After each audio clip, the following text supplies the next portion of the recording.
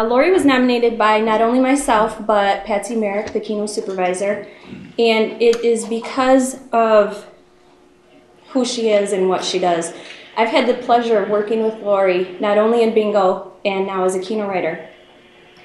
She is that one associate that can make everybody laugh, you know, at any given minute, or given moment, I'm sorry. And she's just crazy. She knows that with all the changes that we are going through at Soaring Eagle, it's for the best of the business. And she takes that and goes with it, you know, and she tries to help everybody understand that we have to do what we have to do.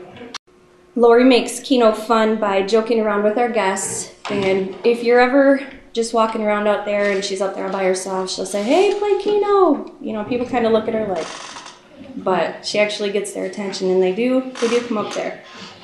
Lori is an excellent model of guest service, and she's just an awesome teammate. She's been nicknamed the director of Keno headquarters, and just for good reason.